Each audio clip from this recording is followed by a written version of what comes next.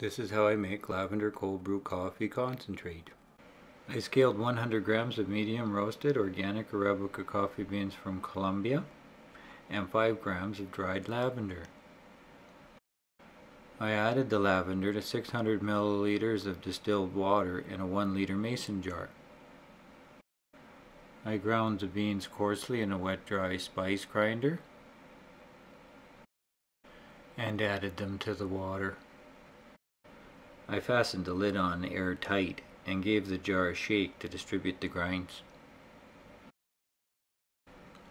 I only shake the jar once. All the coffee floats to the top, and as the beans brew in the cold water, the grinds after several hours will begin to fall through the water and deposit on the bottom of the jar, leaving the filtered coffee floating on top.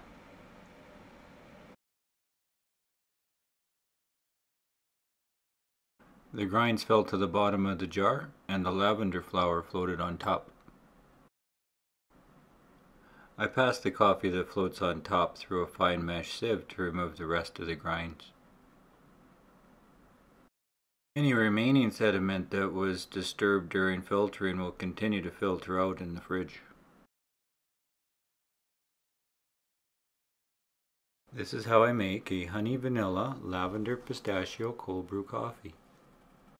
I pour 60 milliliters of lavender cold brew concentrate over ice in a 500 milliliter mason jar, and pour 125 milliliters of honey vanilla pistachio milk over top. Serve it with the layered look or shaken. The lavender and pistachio are a vibrant combination.